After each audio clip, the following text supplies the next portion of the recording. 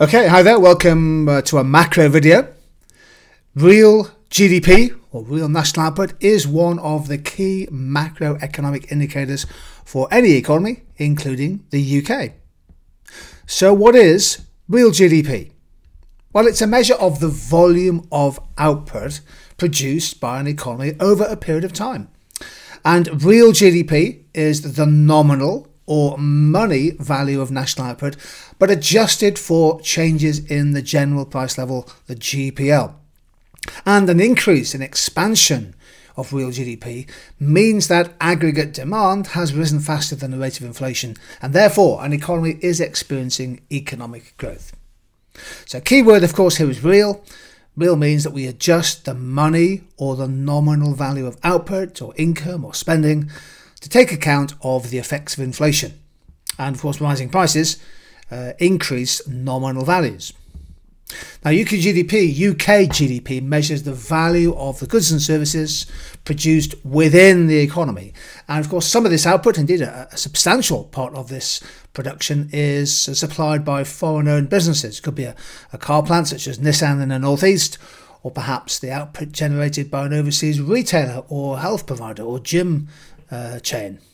So keep in mind that in a globalised world, the GDP of a country is often a result of factors of production owned by businesses across the world.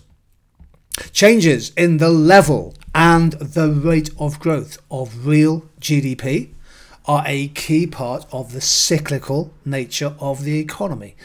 And we see that when the economy slows down, when real GDP growth weakens, or when it actually falls, in other words, in a recession, that can lead to a decline in employment and an increase in cyclical unemployment.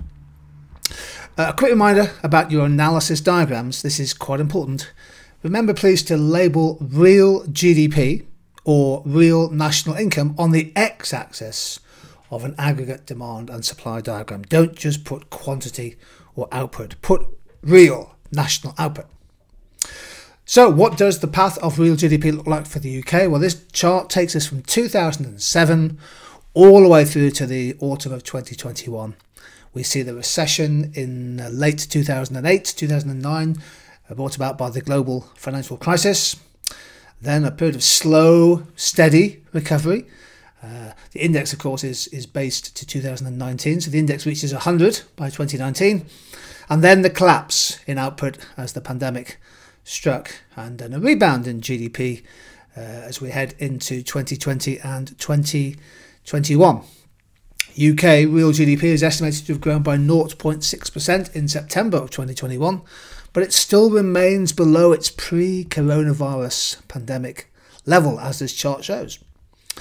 And this data is a sort of summary of GDP growth, both actual and forecast, published by the IMF, the International Monetary Fund, on the left-hand side there, and also the Organisation for Economic Cooperation and Development, the so-called OECD, and they also publish forecast data for these leading economies.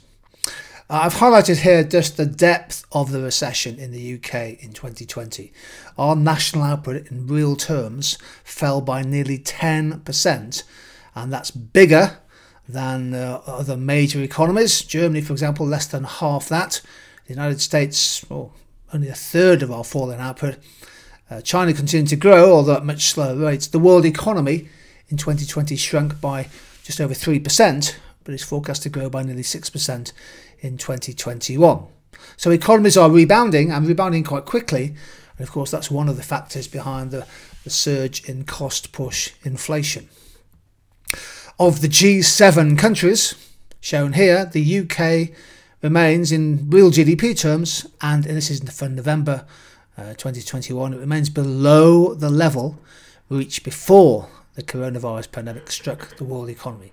So in some countries, such as the United States, output has now more than recovered, whereas in the UK and Canada and Japan, we remain below the output level in real terms we had at the end of 2019.